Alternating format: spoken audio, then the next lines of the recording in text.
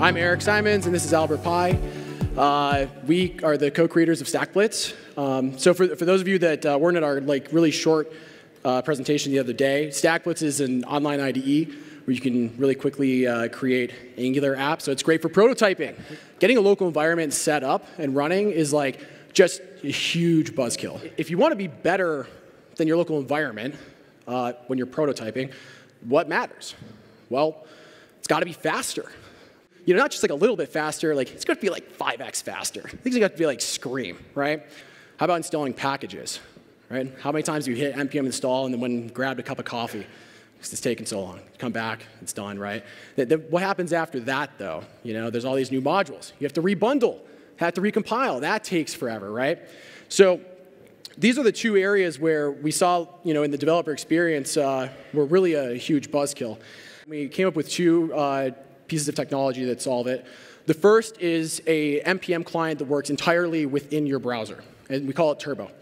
And Turbo operates at least 5 times faster on average than npm and Yarn, and that's because it's super smart. So Turbo actually only installs the stuff your application needs, not just the entire tarball. On the bundler and dev server side, we created this thing called Hyperboot, and it basically allows you to do super fast rebundling. It's about 5 times faster than Browserify or any other the things out there, largely because it's all in memory.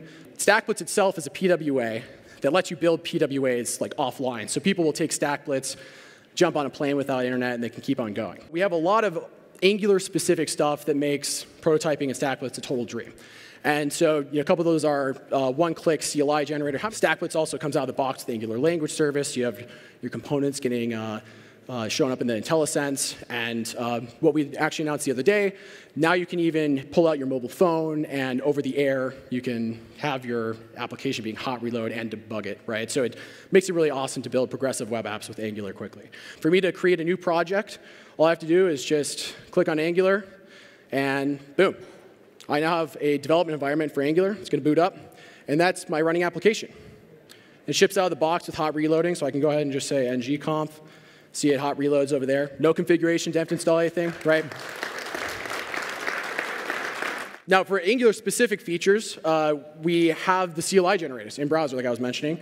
And this has got to be the coolest way to use the CLI generators, got to say. Instead of having to open up a command line or anything and CD to the right directory before generating it, any folder in Stackblitz, all you have to do is just right-click, and they show up here. And so I'll zoom in a little bit. You can see all the different things I can generate inside this folder, right? Are those icons pretty? So I'm going to just generate a component here, give it a name, home component. I'm going to hit enter, and boom, immediately scaffolded this folder with our CSS, our HTML, TypeScript file for this component, and even imported it into our app module automatically, just like the CLI does locally.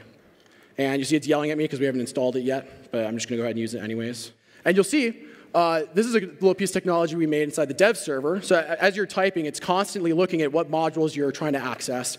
And if it sees something you're trying to access from npm, it'll say, hey, you don't have this thing. Do you want to install it? And I can say, OK, yeah, I forgot to install that thing. And it installs the dependency, and then boom. So it shows up, right?